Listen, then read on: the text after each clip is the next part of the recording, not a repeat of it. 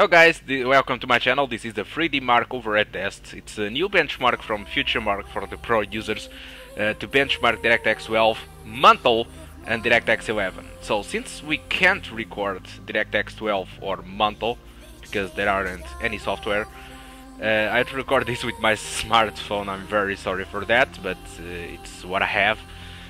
This is my G7850, this is my Phenom II X4 overclocked to 3.7, and this benchmark consists in rendering the more draw calls possible.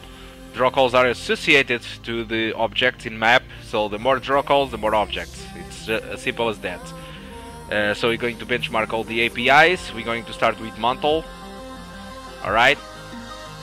And as soon as the test reaches 30 frames per second, the test ends and give you the results. So guys, enjoy the results.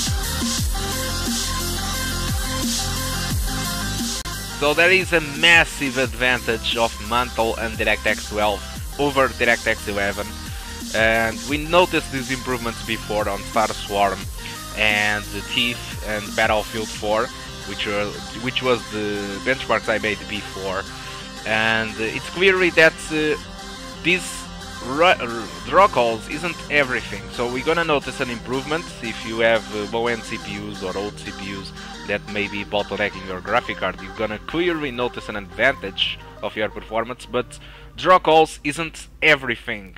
What I mean is that the games have to process too artificial intelligence and many other things like sounds and things like that, that it's a work for the CPU. But at least Mantle and DirectX 12, it's going to help you a lot with the draw calls, which is going to be processed with much less effort, and it's going to give an headroom for your CPU to process other things. So for people that actually have a very good CPU and a very good graphic card and don't have bottleneck, DirectX 12 and Mantle may not be the thing that people are saying that it is, that it's going to improve a lot.